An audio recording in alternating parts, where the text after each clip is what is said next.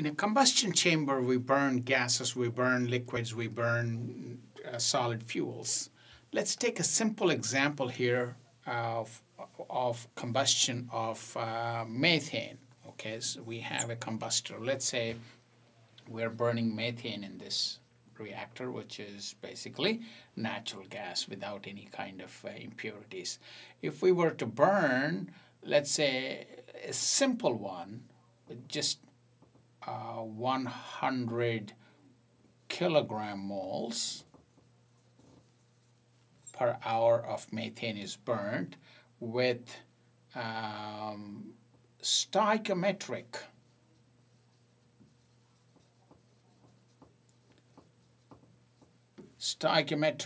air, whatever is required, oxygen, we're not supplying any excess air, and let's determine the amount of air required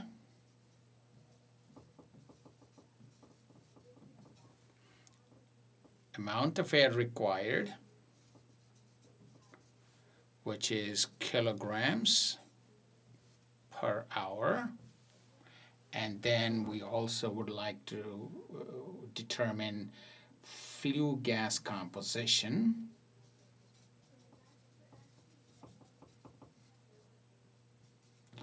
and we would like to determine the amount of flue gas generated.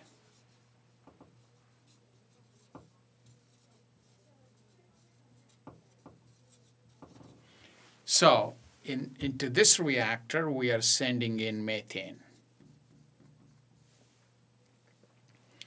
and that methane flow rate is 100 kilograms moles per hour.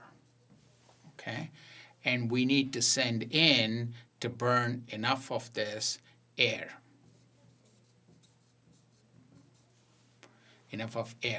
We need to determine that, and then the flue gases come out. Since we are burning in air, carbon goes to carbon dioxide, hydrogen goes to water vapor, and air would have oxygen and nitrogen. So oxygen, we are giving just enough oxygen to burn completely these fuels, so stoichiometric, there won't be any excess oxygen getting out, but there will be nitrogen. The nitrogen that is going in will not react in any of this, so nitrogen will be coming out. So, okay, this would be our gas composition, or in other words, we need to figure out the amounts of these things. So let's write down the combustion equation, or how these transformations are taking place. So first, CH4 is reacting with oxygen, right? And then it is producing CO2 plus water vapor. And there will also be some nitrogen left over. So let's figure this out here. So every mole of carbon burned produces 1 mole of carbon dioxide. So methane has 1 carbon here, so 1 carbon dioxide. So this is balanced now. Hydrogen, we have here 4 hydrogen atoms here, and we have 2 hydrogen atoms here, so there must be 2 forming, 2 moles of water vapor forming. So what is our oxygen requirement actually? So we need 2 oxygens here. This is balanced now. 2 oxygens here, and there are 2 oxygens here too, right? So 4 oxygen atoms, or 2 moles, so 2 molecules here, 2 molecules of 2 each, so that'll be 4. But these 2 oxygen molecules will come along with it, will bring along with it some nitrogen. So there will be some nitrogen following. How much nitrogen is flowing in? Always the ratio is O2 to N2 ratio, or air ratio will be, or in other words, opposite. If we look at how much air we need to bring in to get 1 mole of oxygen, we can calculate 1 mole of air would have 0.21 moles of O2, right? So 1 divided by 0.21, that'll come out to be 4.76 moles of air. 4.76 moles of air are coming in for every mole of oxygen that we need. However, in this, 1 mole would be oxygen and 3.76 will be nitrogen. Or in other words, we can determine that too. Every mole of oxygen is bringing in, or every 0.21 moles of O2 are bringing in 0.79 nitrogen. If we divide this two, you'd get 3.76. So that will be our ratio. So this is the nitrogen that is coming in for every oxygen, and this is the air. So what is happening here is 2 moles of oxygen are bringing in 2 times 3.76 each nitrogen, right? 3.76 nitrogen. So this will come along with, now in this case, that nitrogen that is coming in will go out without any reaction. So basically the whole thing, 2 times 3.76 will come out as is to outside, okay? So this is the balanced equation. So now let's look at what would be our composition. Instead of burning 1, we are burning 100 kilogram moles. So we just have to multiply everything by 100. So amount of air required now will be 4.76 moles for every mole. So we need 2 moles of oxygen. So 2 moles of oxygen would be 2 times 4.76 moles, right, of air has to come in to completely burn this. And this would be the number of moles. And molecular weight, if we multiply this by, which is 29 kilograms of air per every kilogram mole of air. So this many kilogram moles. And for this reaction, if 100 kilogram moles of methane are going in, we need 100 times this. That will be the number of kilograms of air that will be going in. So that'll be 100 times 2 times 4.76 times 29. That would be the kilograms of air that has to be supplied for this methane. And how many moles of CO2 will be forming? Every mole of methane burnt will form 1 mole of CO2. So we are burning 100 kilogram moles. So this will be 100 kilogram moles of CO2. All right, kilogram moles, flue gas. And water vapor will be twice as much. So it'll form 200 kilogram moles, twice as much.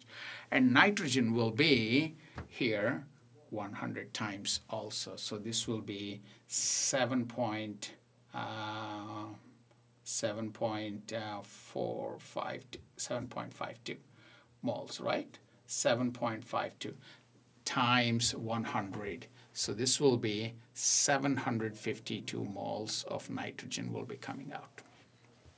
All right. So this will be the amount. This will be the amount of gas that is generated here, amount of flue gas that is generated here. And we can determine the composition also. Composition being, if we add this total, this will be 1,052. And 100 out of 1,052, we can calculate the percentage of CO2, percentage of water vapor, and percentage of nitrogen. So that is the composition, flue gas composition.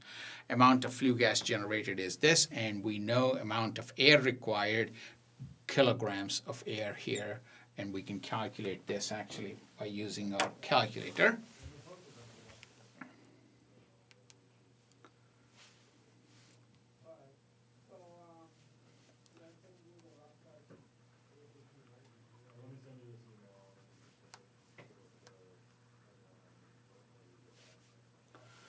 this will be actually 27,608 kilograms of air per hour needs to be sent in to exactly match the requirement here.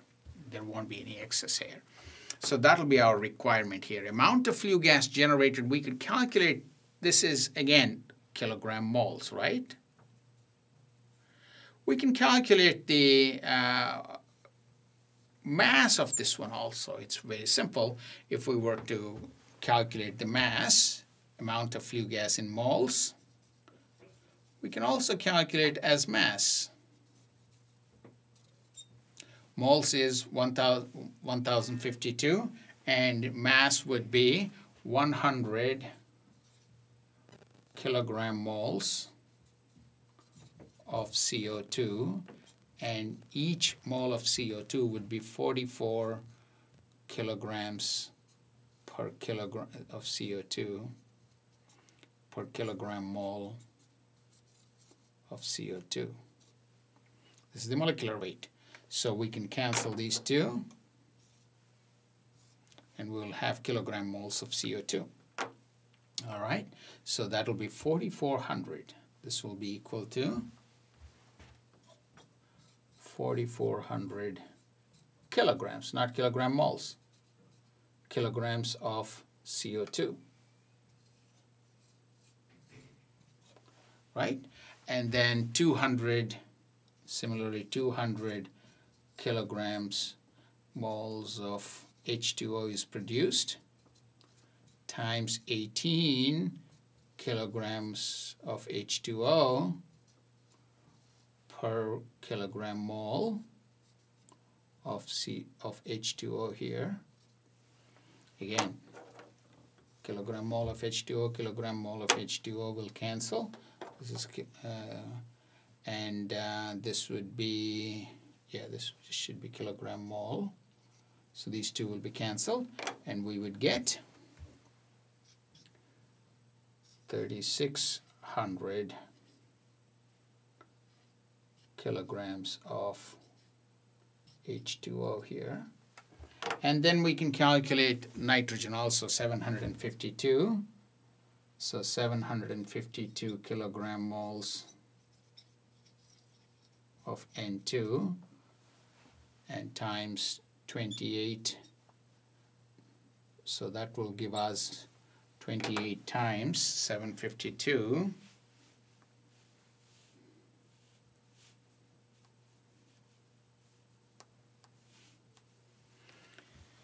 So that should be 21,056